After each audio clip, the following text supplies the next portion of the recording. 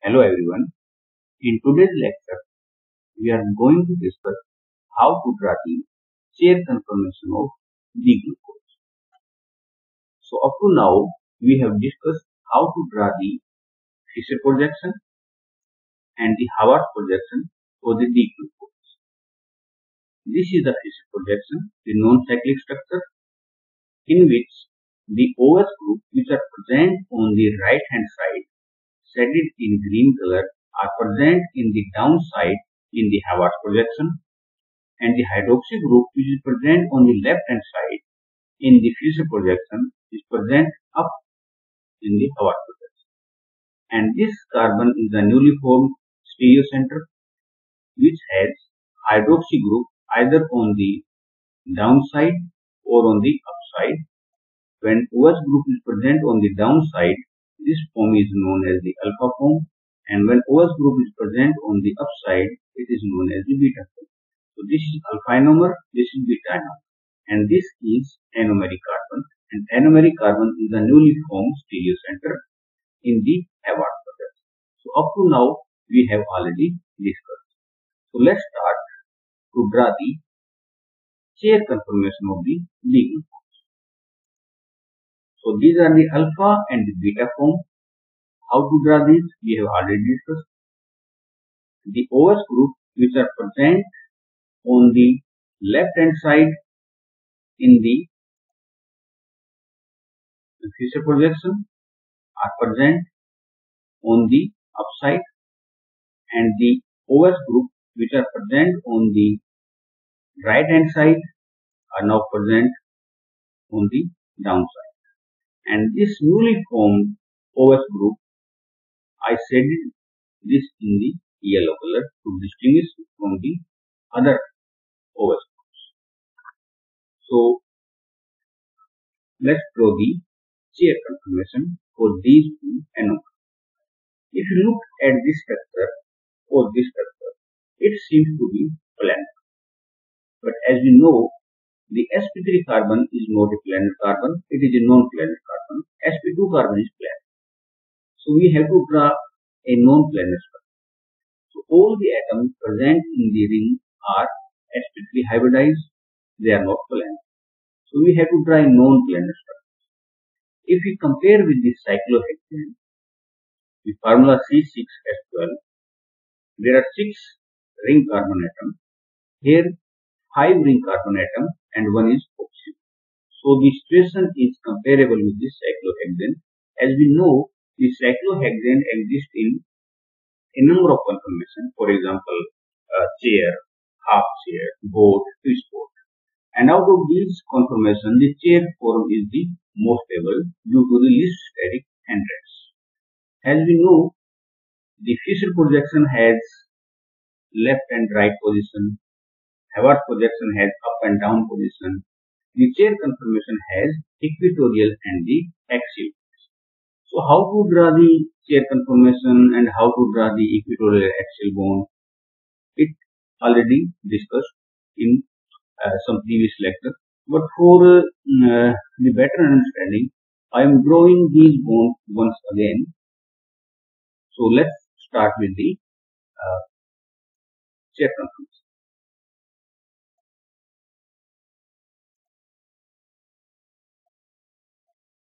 So the chair conformation for this can be drawn like this.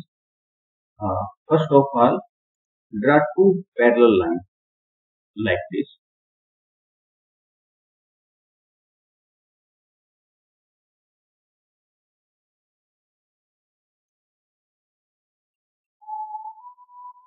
Parallel to each. 2 lines parallel to each. Then there are 4 points. 1, 2, 3, 4. You can start with either. Let's start with this one. Draw a line like this and a line of equal length opposite to it. Not up to here but up to here. These 2 lines are of almost same length or equal length exactly. Then join this point with this one or this with this.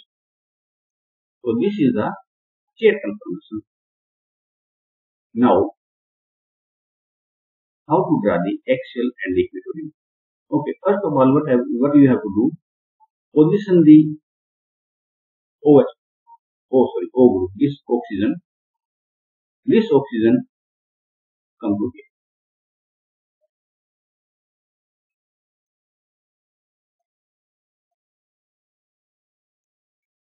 This is oxygen. This is ring oxygen. This, then carbon, this one, then this carbon, then this carbon, then this carbon, and finally this carbon. So this is carbon number 6 in the periodic structure. This is 5, 4, 3, 2, 1. Similarly, this is 5, 4, 3, 2, 1. So first draw the axial and the equatorial. Here is oxygen, so there is no need for the bond. Now start from here. So let's first draw the axial bond. Start from here, down, up, down, up, down, and here up. So there is no need because there is oxygen. So these are the axial. Now how to draw the equatorial bone? Let's start from here. If you want to draw an equatorial bone here, link the two adjacent, this one and this. The next bone is this or this. These two bonds are parallel. So draw a line parallel to this. So,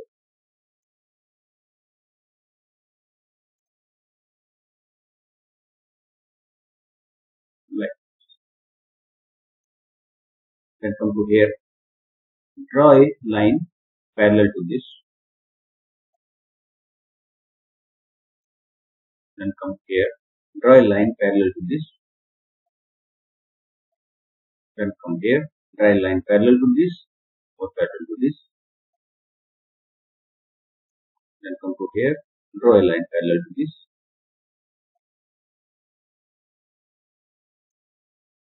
Okay. So how to draw the equatorial axial bone? Similarly for this one,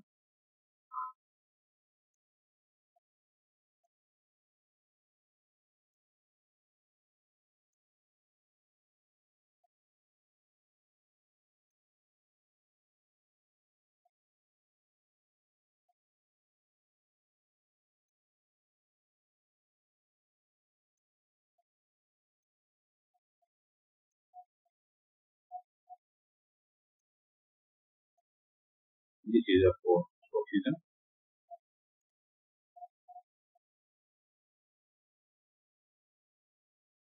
Ring oxygen, this oxygen is this. Okay. Then again draw the axial and equatorial bone in the same manner.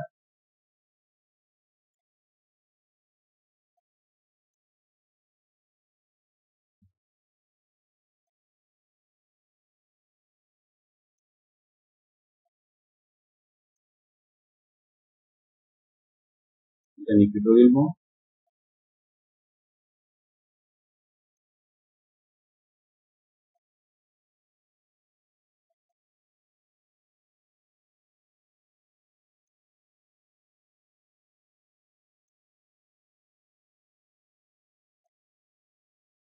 Now, how to place these groups on the chapter? Remember one thing, except the newly formed OH group, this one, all the bulky groups present on the carbon are on the equatorial side. So this one, this one, this one, this one. There is one more group which is hydrogen here. Here is also hydrogen, here is also hydrogen, and here is also hydrogen. So if you compare the H and CH2OH, CH2OH is bulkier. If you compare H and OH, the OH is bulkier. So the bulkier groups are present on the equatorial side. So So let's start from here. This is CH2OH.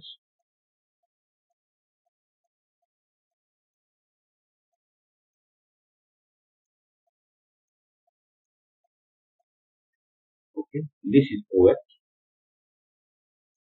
Place the bulkier group on the equatorial side, not on the axial side. We remember.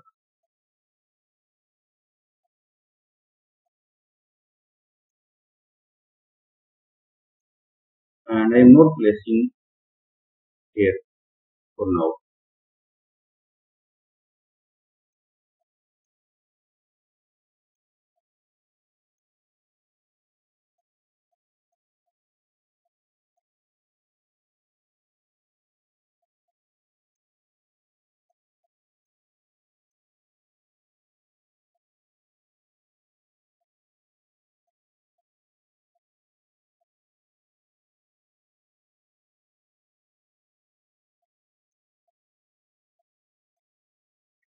So CH2OH, CH2OH, CH2OH.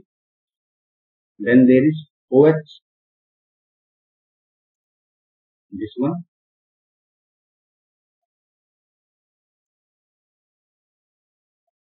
here, green one, green one,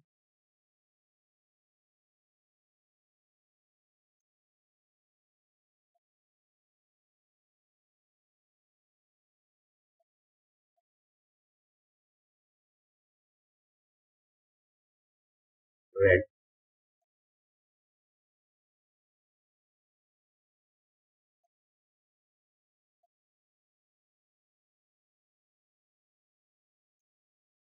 Yes.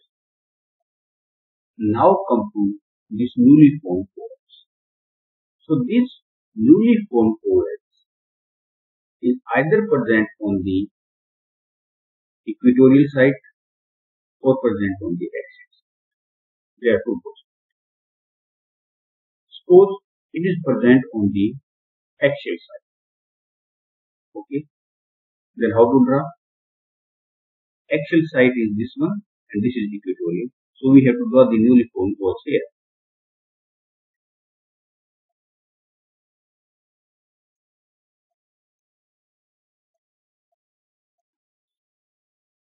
Or may be present on the equatorial side.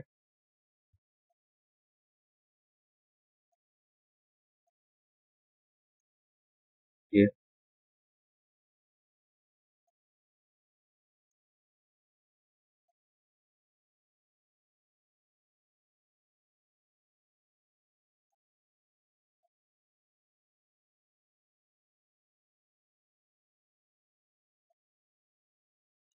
Sorry, I have to draw this in the yellow.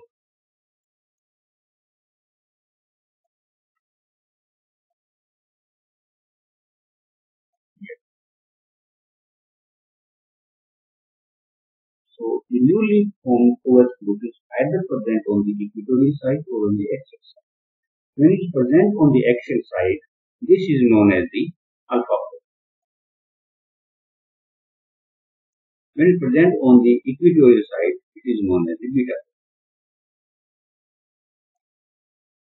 So as we know, when the bulkier group is present on the equatorial side, it has more room, more space. So the structure is more stable. That's why the beta form is more stable than the alpha form. So there is no need for the axial bond. So I have to remove this axial bond for the better visualization. So I have removed this axial.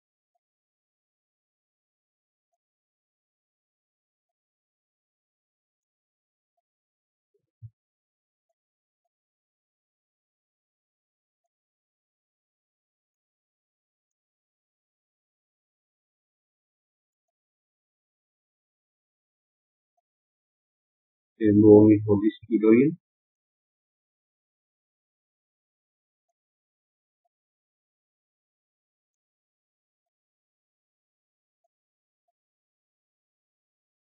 All these axial bond have the hydrogen. So this is beta form and this is alpha form. alpha form has overs on the axial position and the beta form has on the equatorial. As the bulkier group are stabilized at the equatorial position because it has more room, so the beta form is more stable than the alpha form. So there is a question why there is need of the different structure for the dealing pose. Why the only one structure is enough? As we know, the dealing pose cannot be represented by a single structure. It has open chain structure, it has cyclic structure. So the non-cyclic structure is represented by the fixed projection, which has overs on the right and left position, the Haworth projection, up and down overs, and the chair conformation, which has overs on the equatorial or the axial position. So the three forms, the alpha form, beta form, and the non-cyclic fixed projection exist always in equilibrium with each other. The percentage of alpha form is approximately 36% and beta form is approximately 64%. If these two both combinedly make almost 100%, but not equal to exactly 100%, the rest amount is present as the non-cyclic structure or the fixed product. So these three forms are always present in equilibrium with each other.